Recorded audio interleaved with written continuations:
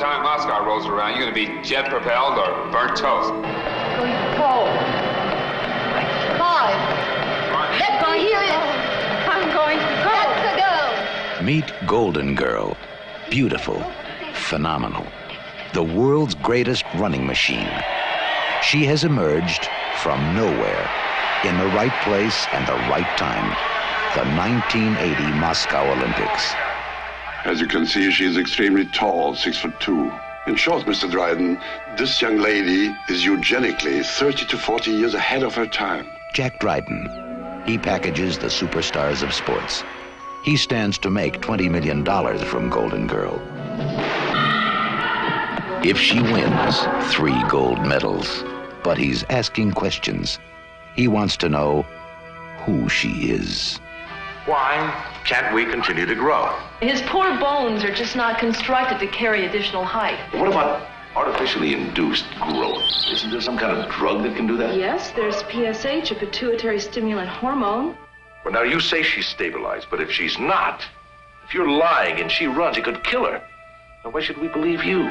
Because if anything happens to her, my entire life's work is meaningless. Your entire life's work. Albus, you made me think those medals were for me. Oh, no. Not on the lips. No. At the feet, Jack. You can kiss my feet. You owe one hell of a lot to them. Starring James Coburn as the agent.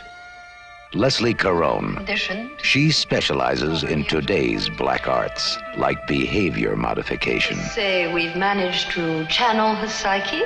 Kurt Jurgens. He claims to be Goldengirl's father and her creator. You owe that to me. Who is that? Goldine!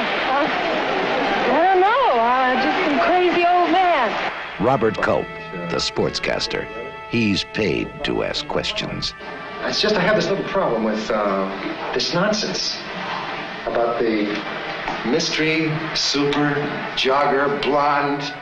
And introducing Susan Anton, America's most talked about, read about, dreamt about new personality in a spectacular motion picture debut.